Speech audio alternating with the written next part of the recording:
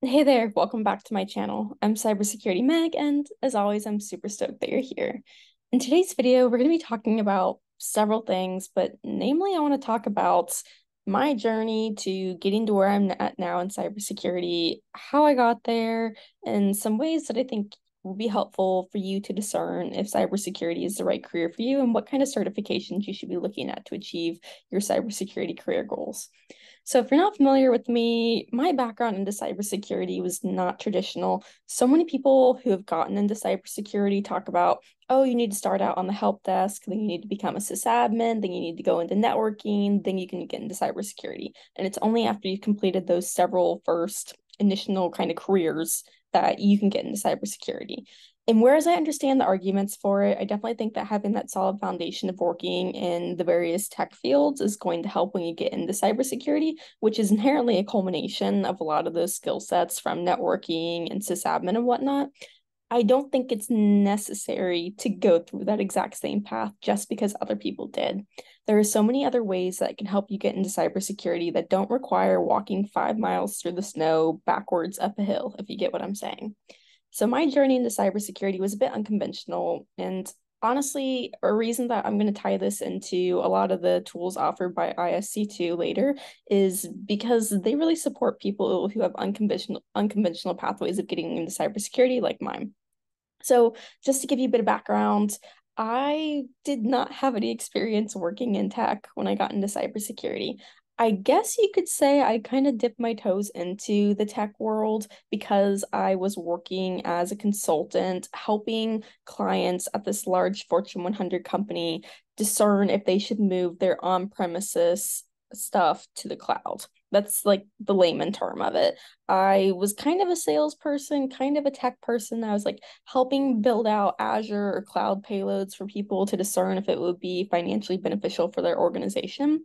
So, whereas I wasn't directly working in tech, spinning things up or getting any hands-on experience with it, I was learning about it, getting the basic certifications in cloud. I was helping customers discern like what's the best platform for you, how much storage do you need, what protection do you need, and approaching it from kind of a sales consulting standpoint.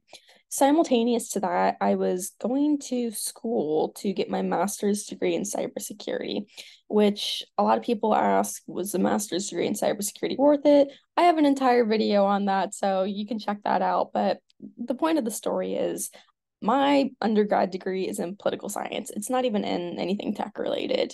I always tell people when they ask, how did you get into cybersecurity without any tech background? It's because I was able, and still am, I like to think, to speak very efficiently and effectively about myself. If you put me in a room with someone, regardless of who they are, if it's the janitor or the CISO working at a company, I'm able to hold a conversation with them. And in this certain case, when I was applying for my first role in cybersecurity, it was at the same Fortune 100 that I was doing the kind of cloud sales consulting for. I had an interview with the CISO to get that junior SOC position. And I was able to tell him, look, I don't have any experience in cybersecurity, but I'll work harder than anyone else in this room. I will stay the extra hours. I will be innovative. I'm creative. I'm a great communicator. I'm a great team player. These are all the soft skills that I have. And my education and everything centric around that proves to you that I'm a quick learner. So when you pair those two things together, the fact that I have really awesome soft skills and I'm also a quick learner, but I also have a great attitude and a passion for this. Honestly, I think that makes kind of an unbeatable argument when you're applying for the job. So thankfully, I got my first job. I was a junior SOC analyst, basically. And honestly, I wanted to promote pretty quickly. I just got my hands into everything. So I quickly discerned I want to get certifications.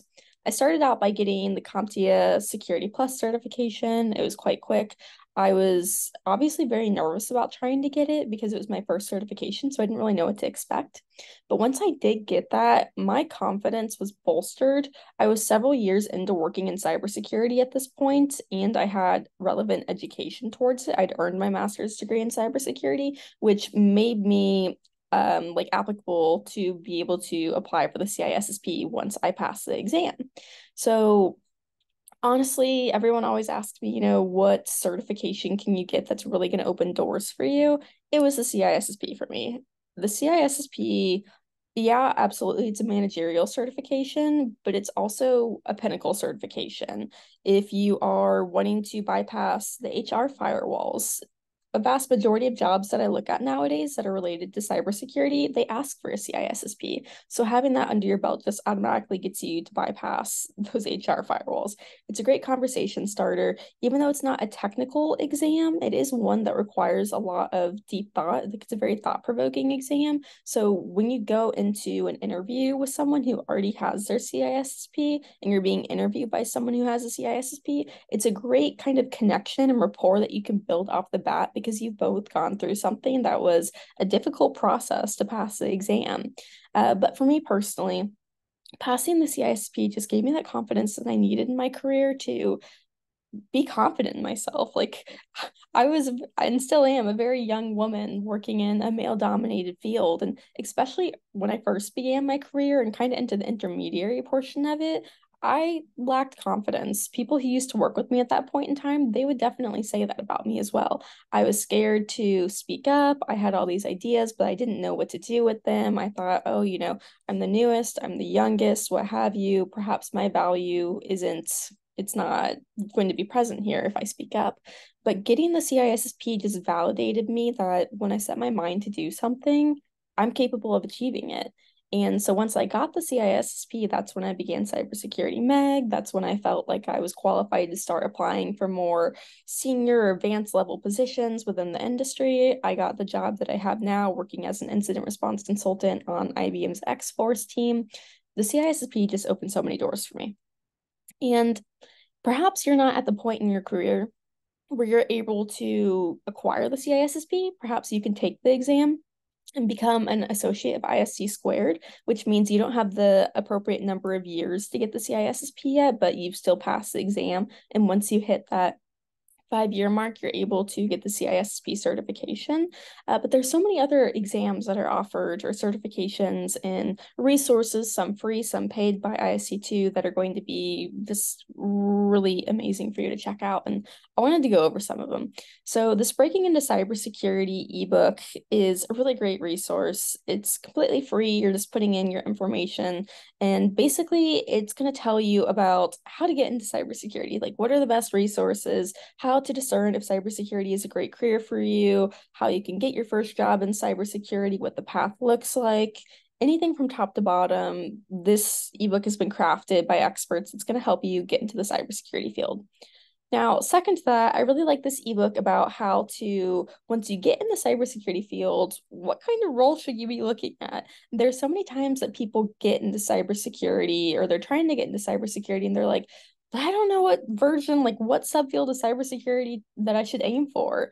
And historically, people who are trying to get into cybersecurity think it's either penetration testing or blue teaming. And I know blue teaming is very all encompassing. There's so many subfields of blue teaming, but I think people think of blue teaming as just being a sock monkey. And the reality is that there's so many different subfields of cybersecurity that people just aren't aware about. So they don't even know that they should be looking for jobs in these subfields like GRC, which stands for governance, risk, and compliance, or getting into software security like application security, or just entry-level cybersecurity in and of itself, being a junior SOC analyst, a junior penetration tester, what have you. I know everyone's probably laughing like, oh, a junior level role, does that even exist in cybersecurity nowadays? But there are definitely several still out there. The point being, this ebook, it's completely free. It gives you the rundown on what these subfields of cybersecurity, which are very like in high demand jobs, are going to offer you. There are a lot of people who, like me, they didn't come from a traditional technical background. They don't have that degree in computer science or what have you. And perhaps you started in art or you started in political science or you're working in finance right now and you're curious about cybersecurity. This ebook's going to give you the rundown on what careers might be a good fit for you if you're not interested in the traditional, oh, let me become a pen tester or SOC analyst kind of roles.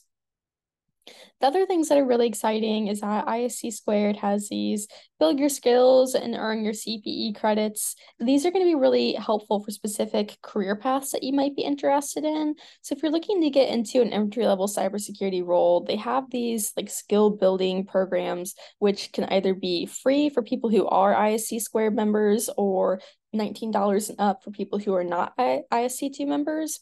And basically, you just come down and pick what kind of path you're interested in. If you're trying to become a leader in a managerial position, if you're curious about cloud security, then you can go here and take these. So they have really great skill building going on right now, which I would definitely check out as well. And the last thing that I'd like to talk about is their new online instructor-led or self-paced training. So they're doing these new training opportunities, which have been revisions, and I've taken some of them. They're really great.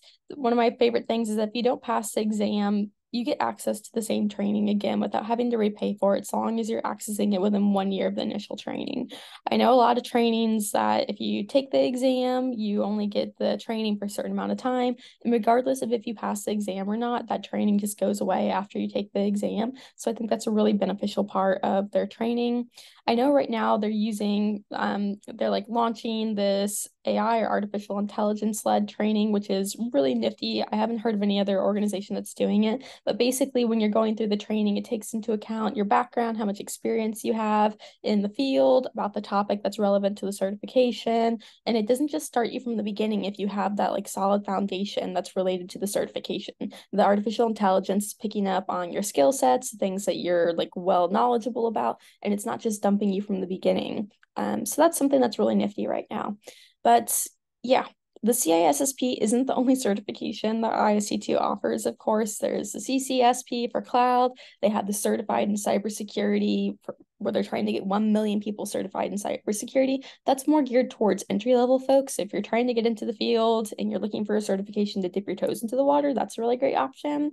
But overall, I hope you found this video useful. I really just can't express, and that's why I keep talking about it, how much appreciation I have for myself that I decided to get the CISSP at the point in my career that I did. I really felt that it was a huge launching point for me and that I wouldn't be where I'm at today had I not gotten it.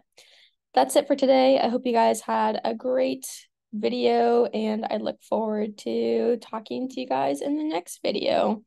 Ciao.